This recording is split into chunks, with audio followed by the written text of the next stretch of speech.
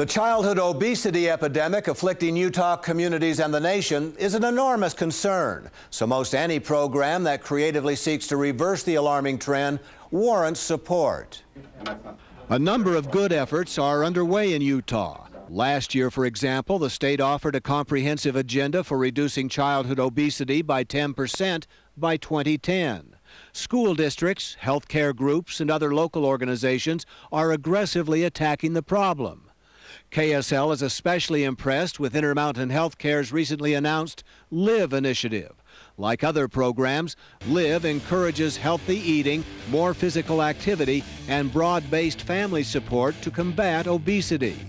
The LiVe message is now being conveyed through advertising, school assemblies, and a number of other methods.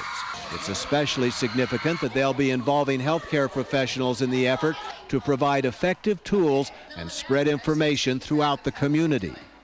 Such efforts are encouraged and welcomed. Indeed, they are critically important. When nearly a quarter of all Utah children are overweight and 10% of the kids in the state are classified as obese, it's essential to attack the epidemic from as many angles as possible. As one expert said, if this runaway train isn't slowed, the crisis will cause even more serious health and societal impacts in the future.